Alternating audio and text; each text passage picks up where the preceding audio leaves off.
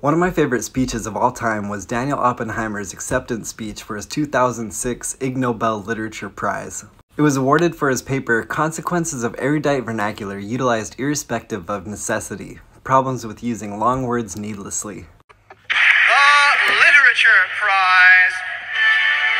The Ig Nobel Literature Prize is awarded this year to Daniel Oppenheimer of Princeton University for his report, Consequences of Erudite Vernacular Utilized Irrespective of Necessity, Problems Using Long Words Needlessly.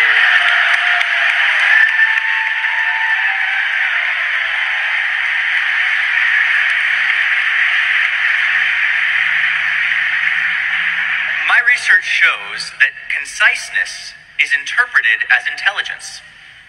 So